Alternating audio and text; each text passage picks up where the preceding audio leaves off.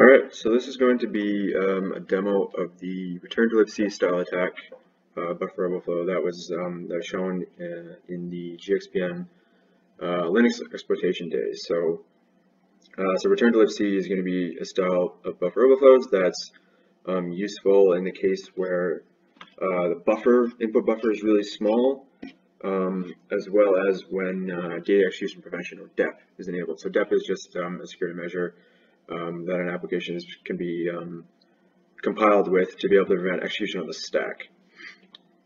So we're going to look at this is our environment here that we were given. This is the VM. So this pass.libc, this is going to be our target program. We can see it's right here. So we're going to use some other tools that we have here to be able to just analyze the program. So let's do that first. So let's check sh script. Right here, we can run it to be able to figure out the security controls that the program has. So what we're interested in here is this NX right here. So NX is enabled. So NX means non-executable. So it's a Linux form of DEP, data execution prevention again. So meaning, yeah, execution on the stack is going to be prevented. So this method that we're using, the Ret2Libc, is a way to bypass that. So let's go to our steps here I've written out just to be able to figure out everything we need to do in this type of attack. So first step, we want to crash the program and analyze the buffer with GDB. This is our new debugger that we'll be using in command line. That's also fairly simple to use. So let's just run the program. So it's looking at us for a password, and so we can see here it says the buffer is too small and shellcode and is not executable, as we've seen here. The NX bit is enabled. So let's look for a password. So let's pass it some A's just to see what happens. Access denied. Okay, let's try this again. Let's increase the buffer here, add a bit more A's. Segmentation fault. So we can see right here the buffer is really small that caused that segmentation fault. So it doesn't take very much. So that means we're able to crash the program. So basically when you see a segmentation fault, it means that there is a possibility that there is a buffer overflow that exists as long as it's vulnerable to it. In this case, it obviously is. So we're going to look at the program in GDB. We're going to analyze the functions. We're going to find this gets function, which is basically when the buffer gets passed to it. It's going to be calling gets so that we can pause the program at the time of the gets to figure out what's happening on the stack at that time, and see where our A's are at, and see how big the buffer is, and what data we need to pass to it in order to overflow it. So let's start up in GDB. This is our debugger. Okay, so let's do a disassemble main. So this is just going to be able to show us the instructions that are happening in the main, which is the very beginning of the application. So these are all the instructions, all the way to the end. So it's calling this function, this instruction function here called checkpw. This is probably going to be checking for the password that it's looking for. So let's go ahead and analyze that. Do this as checkpw. Okay, so this one's a bit bigger. So this is our gets. This is the gets that we want to look for, as I was mentioning, which is where it's going to be copying that buffer. So basically what we want to do is be able to pause or set a breakpoint at the time of the gets, crash the program, and then analyze the buffer at that time. Analyze the stack at that time. So ESP is a stack pointer, so we're going to analyze ESP. So we're going to set a breakpoint right after that. So right after the gets occurs, we're going to want to see the contents of the stack. So let's go ahead. I copied that value. So we're going to go do a break on it. Okay, that's good. So let's just supply it a normal buffer size without crashing it.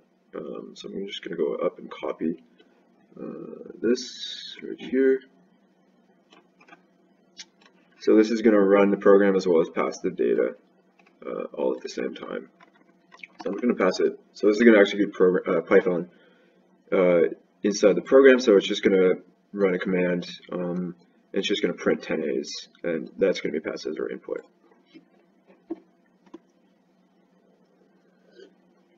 All right, so it ran. We hit our first breakpoint. That's good. Now what we want to do is analyze the stack at this time, so that we can figure out what's happening on the stack, what our buffer looks like, and then what the return pointer and the safe rate pointers look like, things that we want to overflow. So examine, X is going to be examine. this 20x is going to analyze 20 hex characters, and then we want to show the stack pointer. So ESP is the 32-bit register on the stack for the stack pointer.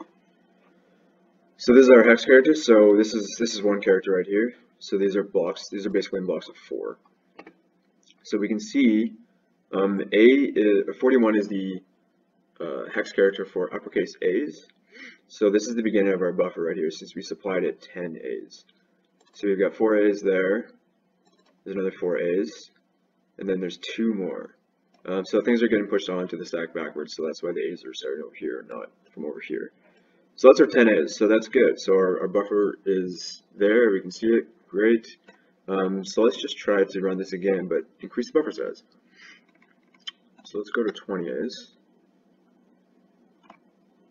We're going to start from beginning. Yes.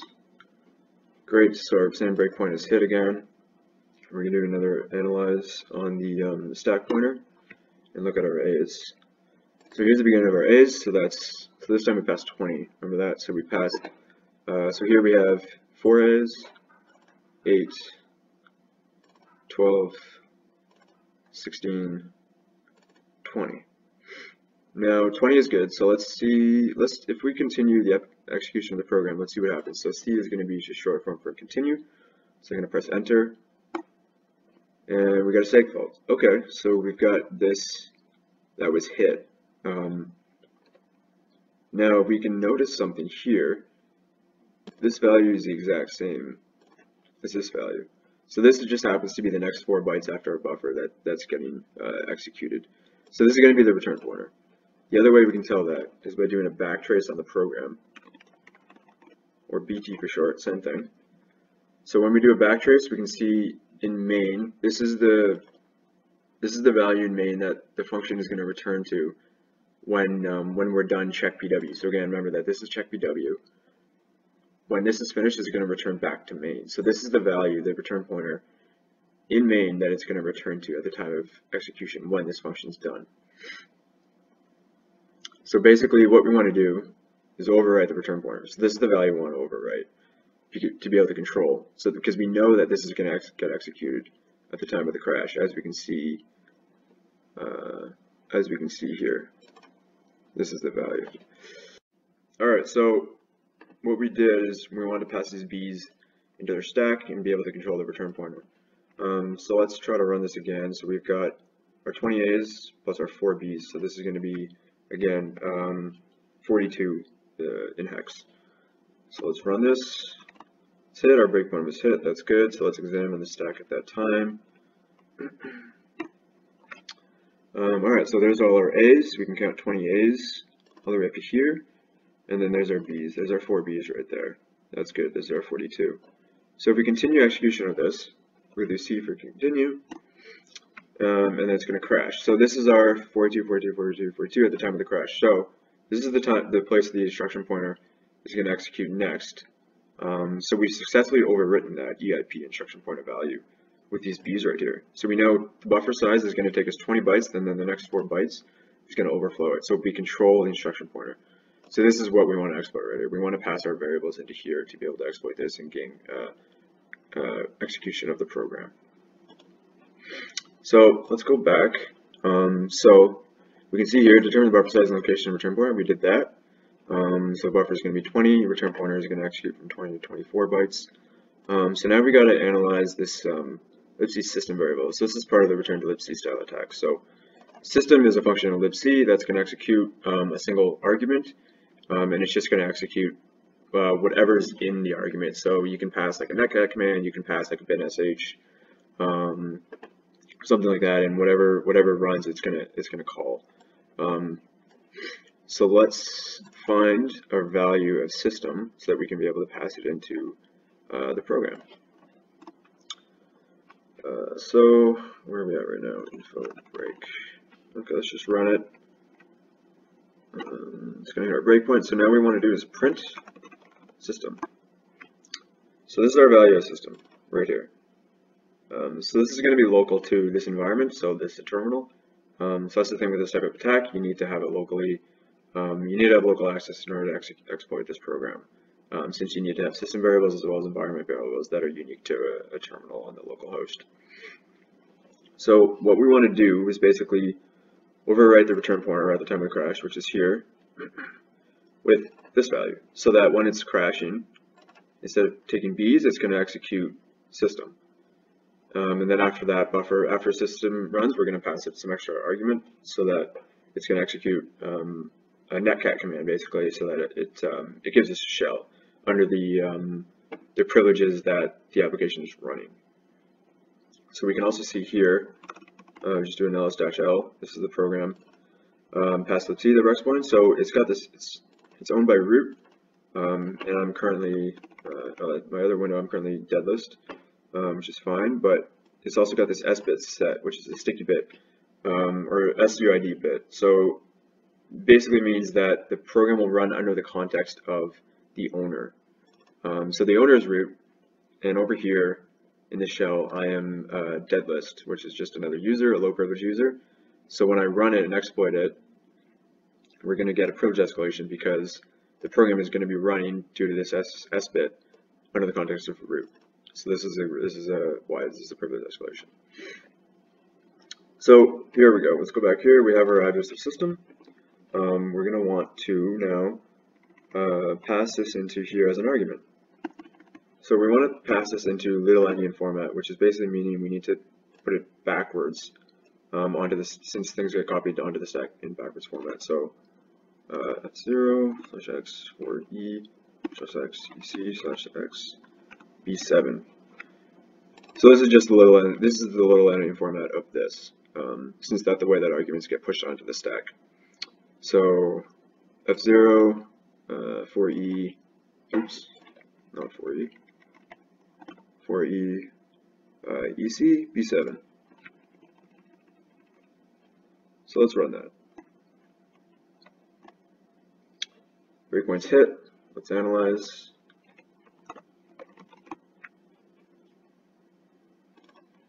And here it is right here in the proper format right here. So b7 ec 4e f0. That's great. So we continue, it crashes, that's fine. Good. So now we crash the program with system. We've overwritten the return pointer, that's our value with our system variable. Okay, so we're all good. Now what we want to do is have an argument that we're going to pass the system. So we're going to use a local environment variable using a netcat shell. So we're just going to program or export a netcat command as an environment variable, find the address of that environment variable using this env binary right here, and then we're going to pass that as an argument into system at the time of the overflow to be able to execute. So let's just get out of here. So what we want to do, we're going to export netcat. We're just going to call this our environment variable, and we're going to write our netcat command in here, what we want to execute, what we want to pass into system. So netcat-lvp, so it's going to listen 8989. We'll just set the local port to 8989 on list to listen on, and then we're going to do a -e for execute /binge/sh. So it's going to execute a shell when someone connects to it, basically. So that worked. We can do echo $netcat. There's our command. That's great. So what we want to do is find the location of this. So we got this env here, this env binary. We'll do a .env, and we're going to pass it the the name of our environment variable. So it's nc, and so this is telling us that nc netcat, our environment variable, is going to be located at this address. So this is the argument that we want to pass into system at the time of the overflow.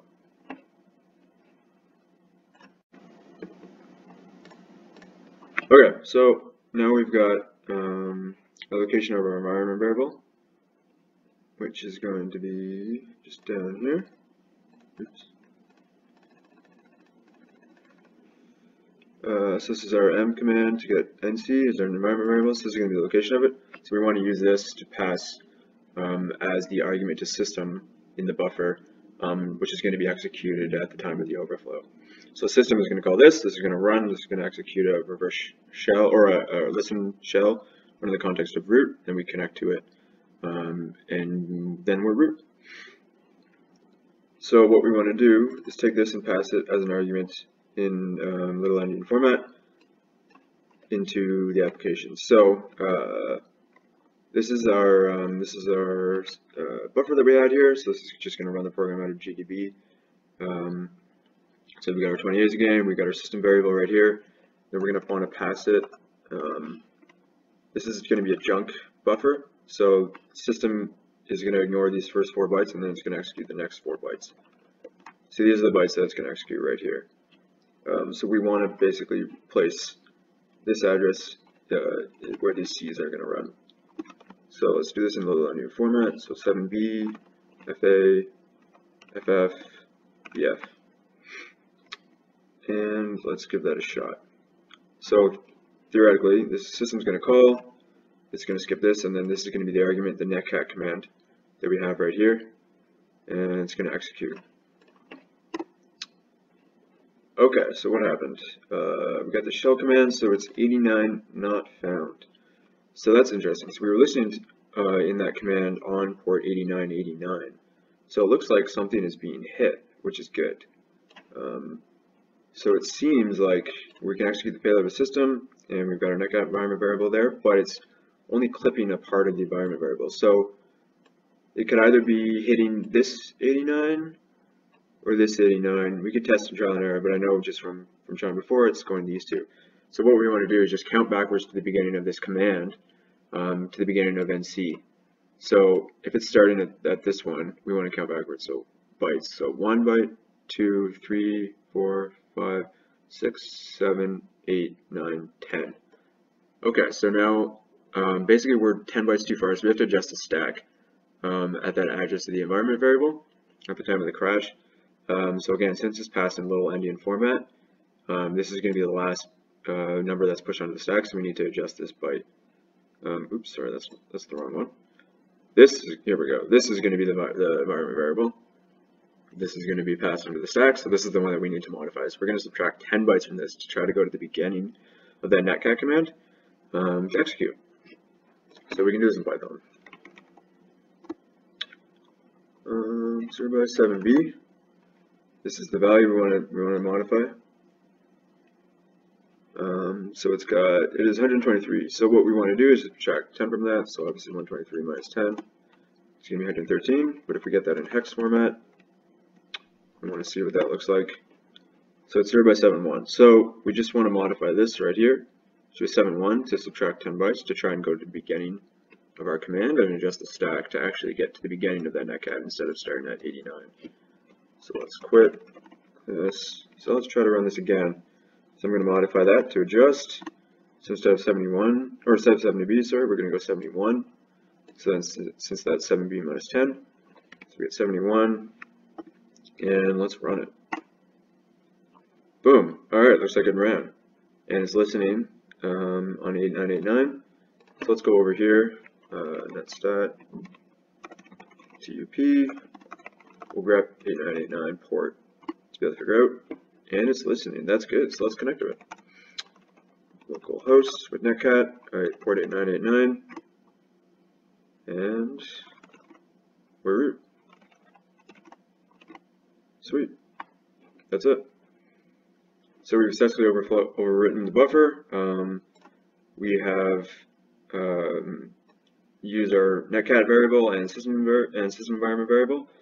We've adjusted the stack location of it since parameters kind of get passed into this a bit weird, and it has to be adjusted. And we successfully executed our shell and escalated privileges.